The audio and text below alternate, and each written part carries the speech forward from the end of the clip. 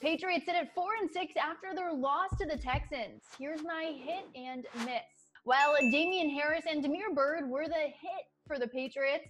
Harris having 11 carries for 43 yards and a touchdown, and Damiere Byrd with 6 catches on 7 targets for 132 yards and a touchdown. Both of those guys helped the Pats get rolling offensively. But one of the biggest misses for the Patriots is the pass defense, and it was heavily exposed on Sunday afternoon against the Texans when Deshaun Watson had his way with the Pats secondary, completing 28 of 37 passes for 344 yards, 2 touchdowns, and no picks, while also not getting sacked one time.